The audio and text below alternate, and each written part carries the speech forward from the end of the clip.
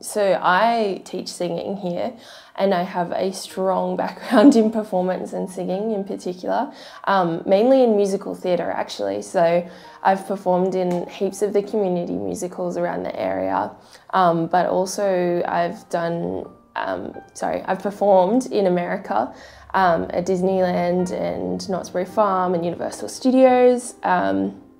Yeah, and now I'm teaching. Oh, it was fun. We did a lot of professional workshops. So, because I did it as part of the Casper tour, because I went to Bosco and they had the Catholic Performing Arts School. So I did that as part of their program, and so we got to perform there and go to a couple of the workshops for acting and singing, and it was really good.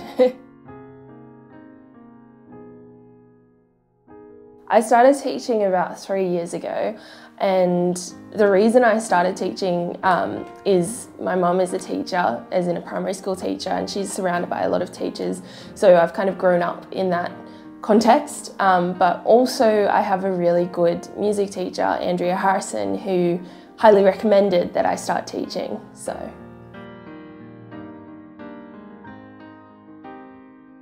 Oh, I like to be very encouraging with my students, because I've had a lot of students that have come to me from previous teachers who've been discouraged and almost to the point where they don't want to sing anymore. And because singing is such a personal instrument, it can be very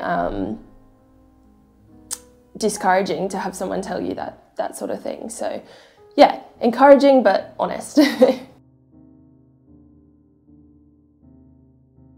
So I've had quite a few of my younger students draw pictures for me, which is very adorable and very cute.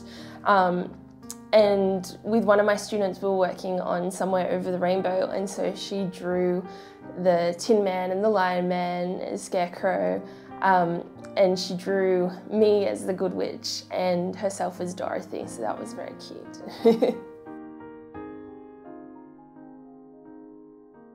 Oh, yeah, well, I don't have as much time at the moment, but I really like performing in musicals.